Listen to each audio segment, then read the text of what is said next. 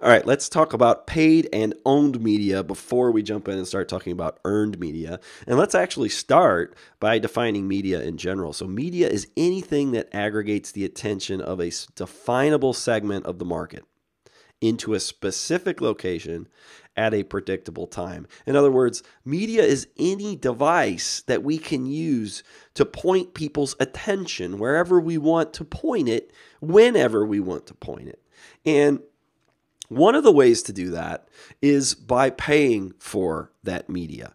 And while this certification is all about search engine optimization and search marketing, you should also be understanding that your paid media is very, very connected, particularly your paid search marketing media. So like AdWords, for example, YouTube ads, where you can buy keywords. And so, for example, at the very least, you should be considering buying branded keywords. So in this case, you see I've typed in FreshBooks trial. So FreshBooks is a accounting software, and you can see that Zoho, their competitor, is advertising on that keyword.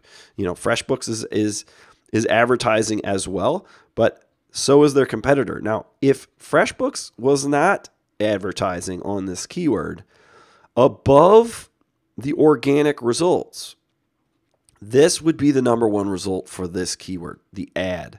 So remember that Google is motivated by revenue. All search engines are motivated by revenue, and they are going to display that ad above your organic search result down here. And so you need to be looking at, are your competitors advertising on your branded keywords? And if so, I don't think there's any question that you must buy those keywords. You must be advertising above your own competitors. So beyond that, paid media is a great way to prime the pump. Even things like social ads that go outside of keyword query type ads, prime the pump with things like Facebook ads to get your content out and amongst the masses and prime the pump. Earn links, earn social shares, and get your content out in front of folks. And then create ascension paths that lead to owned media. Remember, we talked about the intent-based search optimization model that starts with intent and then context and then asset and then channel and then optimization and then ascension. So create ascension paths that lead to owned media like email subscribers, podcast subscribers, social media followers, etc. So you want to take even your search traffic, even your organic search traffic, people that are finding you through Google search or through Amazon or through TripAdvisor.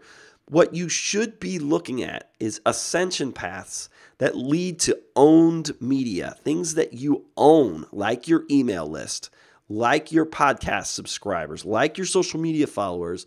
These are forms of essentially owned media. So don't be happy with just earning media.